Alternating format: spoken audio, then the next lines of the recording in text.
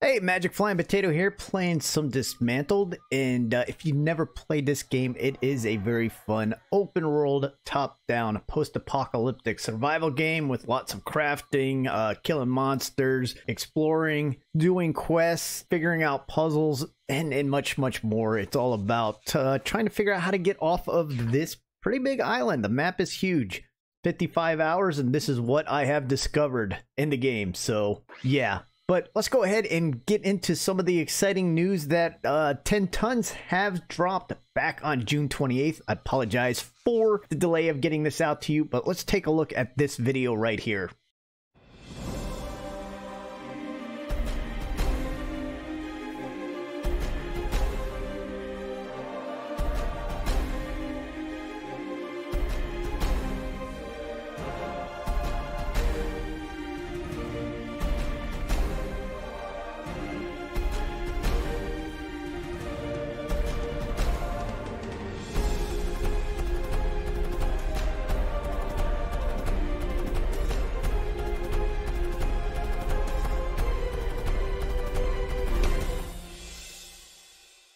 So Dysmantled Underworld has been announced since June 28th. Apologize for the delay of getting this content to you. So they are happy to announce that the new world is called the Underworld. And they wanted to release it sooner, but had been delayed. So they are trying to get it out by the end of August. The DLC will feature a new open world map called the Underworld. And this is not the Undercrown related thing. This is a map that goes way deeper and beyond the Undercrown. And as stated here, the story will shed some more light on the mysteries of what's going on the island, trying to figure out what caused this apocalypse on the island that we are at. And it will include almost all the existing game features that we are currently used to in the Dysmantled game, but are expanding on quite a few things such as new quests, recipes, skills, monsters, weapons, outfits, headgear, fish, plants to farm, buildables, and more. And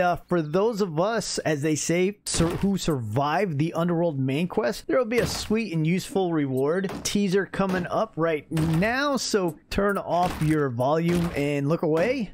It says, among other earthly rewards, we will be able to fast travel between campfires in the Underworld. And maybe that will also include being able to fast travel above ground between fireplaces. We'll soon find out at the end of August when this update releases. And right here it says that this will arrive with the upcoming 1.1.0 update. Number 24, which will also contain some free playable content. Not sure what the free playable content will be. Not much information on any of that right there, but I guess we'll find out soon. And we will also find out about getting more tools to build stuff like platforms, walls, furnitures, and etc. Which means base building is being worked on in this game. So they're going to expand the main island to give us some more room to do this with, as well as adding more quests related to making base building possible in the game. They will be dropping more content on this later. So once again, really looking forward to the Dysmantled Underworld DLC. No price at this time of what it will cost when it does drop, but definitely looking forward to it, and I'll keep you up to date. If you have any questions or comments, go ahead and leave them below and I will get back to you as soon as possible.